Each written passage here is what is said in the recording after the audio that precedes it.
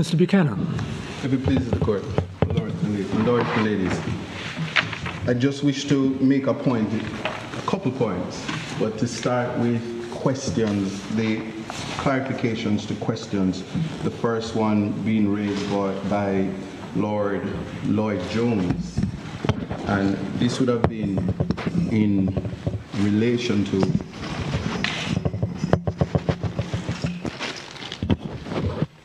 in relation to the chamber hearing.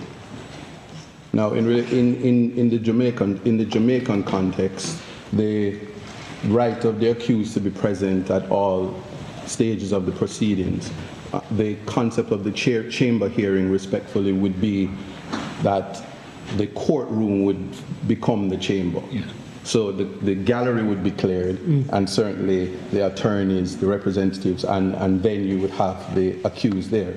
The bench book says that. That's correct. But my lord, in that situation, because it was a situation within the transcript which reflects that it was actually a conversation between one of the appellants and the son of the jury. She didn't actually see or confronted the appellant.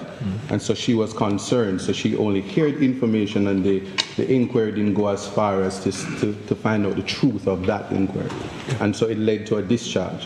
What follows from that is the opportunity would have been lost for the appellants, if questioned, or to say, well, this is not true, and then the judge would have made an informed decision. What follows from that also is that the foreman, she was a part of the questioning. She was then asked if she was allowed to, if she could continue. She says, I'm only worried about the safety of the juror number 11. And she leaves knowing the information, and it's fresh in her mind and remains in her mind. We have no way of knowing but to speculate how much conversations outside of that would have gone to the other jurors.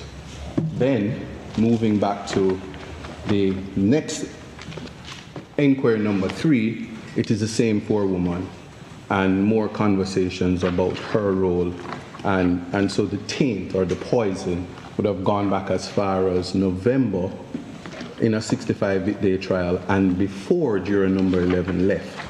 So a proper inquiry could have found out, especially in a space where we do not know at what point or if any, when it is exactly the responses, or if the other jurors could have said that that wasn't the case at the time. If a proper inquiry and asking each and every juror, not even suggesting that it be done on the oath, but if it was asked, what their responses would have been for the judge to make an informed decision. And I say this in the context that, in light of the fact that our Constitution, it places even a duty on the judge to, as the custos morum of the Constitution, to protect the rights of the appellants, that it was incumbent on him to ensure that he makes the inquiry so he protects the fair trial right. So that would be in response to your question as it connects. So what flows from that then is when we get to the late retirement, we have a juror who is the fruit of the poisonous tree, or the introduction of the poison, no knowledge of how far the poison is. I'm not inviting the court to speculate, but that's all we are left to do, respectfully. And what happens in that situation is we don't know if the pressure arises because there was a situation where these jurors were able to say, I would participate in a bribe, allegedly, or not. And so the verdict that comes could never be a true verdict in light of that. So that's the submission as it connects from incident 2 to incident 3. Now, in relation to the proviso, and I think you had knocked some of the wind out of me, say, Lord Reed, because I would have borrowed your words in the judgment to say that you can't proviso unfairness, you can't proviso unjust. It's just not possible. It would have been an absurdity in the law. Right.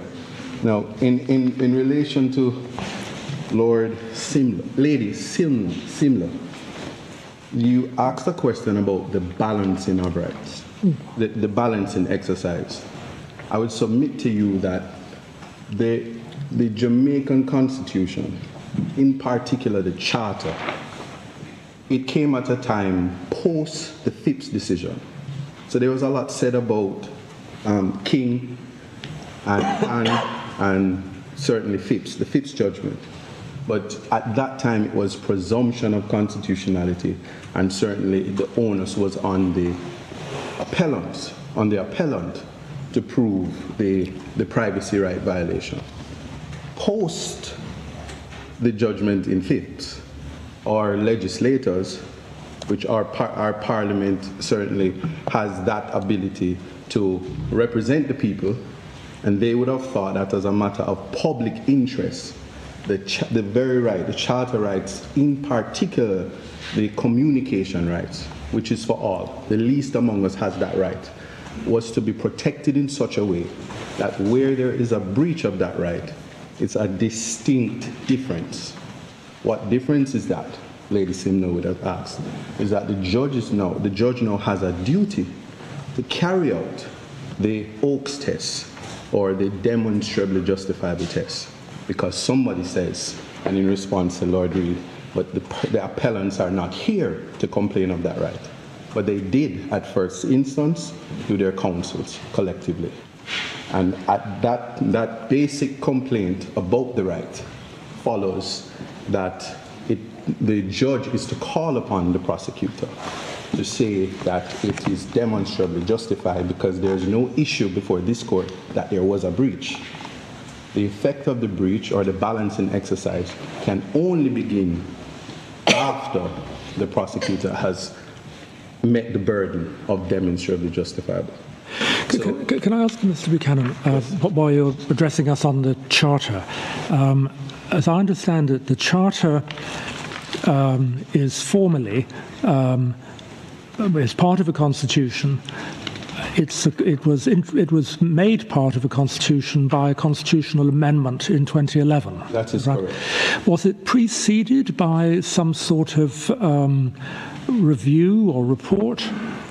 My learned friend actually, Mr. Salty Casey, actually made mention of the review and the report. Oh, but right. what is significant check my notes. Right. Right. What is significant that comes from it is that, and we take pride in this, and I'm quoting, I'm paraphrasing our Chief Justice, and it's found, thank you, it's found in the written case at 12 and 13. Yes. Right, thank you. Yes, but what we, as I was saying earlier, we take pride to say that this amendment, which is separate from any other Caribbean jurisdiction, was for us, it was made by us, and it was a testimony of our evidence of independence. Yes. Where we decided what rights would be protected, and especially the dynamics of the Jamaican society. Yes. Is the importance of protecting the least among us.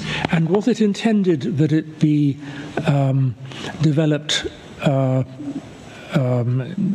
suppose, was it meant to be what you might call an autochthonous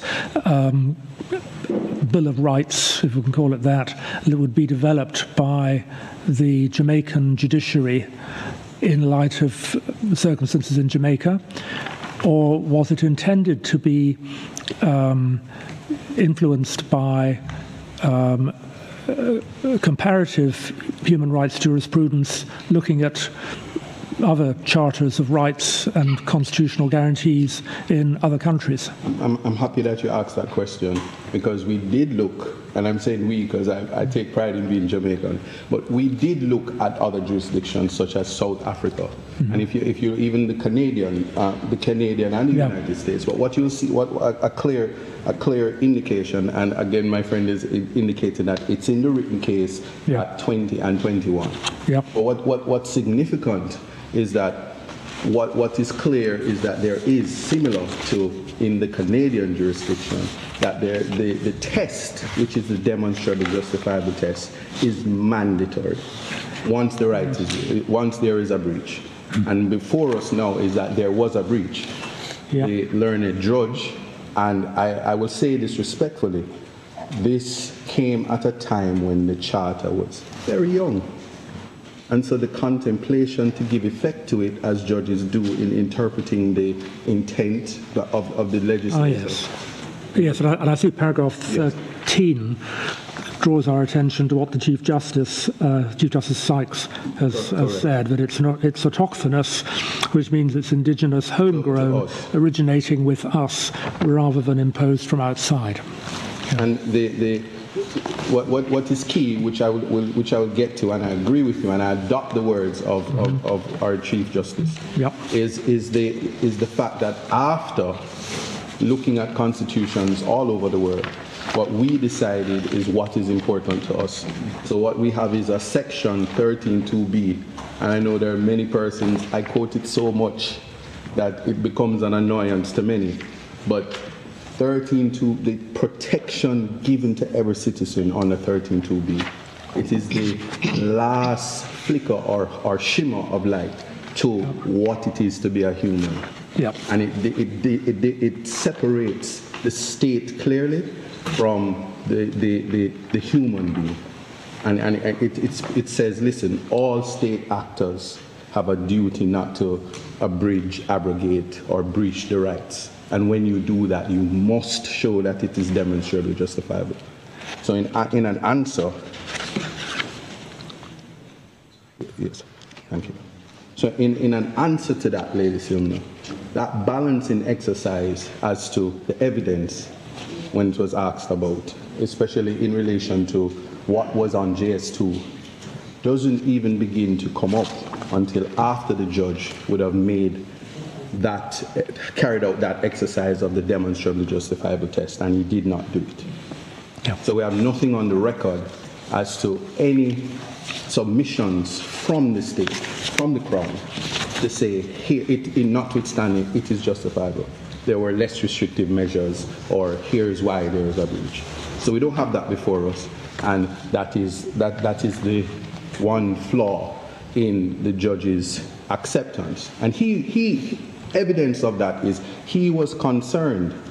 He made words to my senior, Mr. Taylor, who is in the room, that if he was not daunted by the change in the charter, and the significance of it, the response at that level was nothing much changes even after the concession. But we do recognize the importance of it, but to submit to the court that the test wasn't done, and so there's no balancing exercise to which could have happened. And because this is our apex court, the apex court could not respectfully substitute what the judge at first instance ought to have done. And in those circumstances, the answer to question A, where evidence was collated, collected, and secured. So secured would have been the request from the police officer. The collection and collating would have been what flows from JS2, the cell site, the text messages, the call positioning, whatever flows from JS2. But all of that would have been no moment. And a key thing before I depart, because I don't want to take up too much time, or you don't have a great deal of time left. I was being cheeky, Lord Reed, but I didn't know you would figure me out.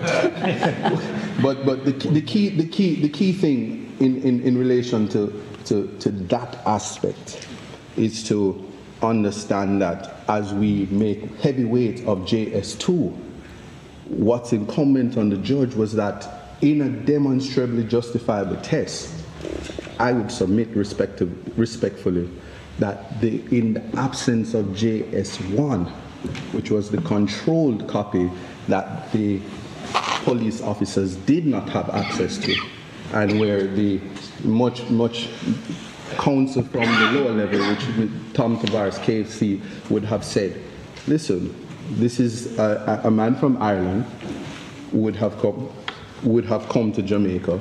not giving any effect to the right, and he gives testimony. This is Simmons, and he doesn't say whether he knows exactly what's in each and every file, and we have nothing to cross-reference, so they would have failed on that test. The last thing I will say before I take my seat, my lords and my lady, is in relation to the trial, the jury point, is I certainly, and I've read for this case about 4 years, in relation to the jury point, it has never been in the modern common law where a jury who we know for a fact is poisoned, is tainted, was allowed to remain on a jury to bring a verdict simply because the legislation would have prevented him from being discharged, where it is clear on its face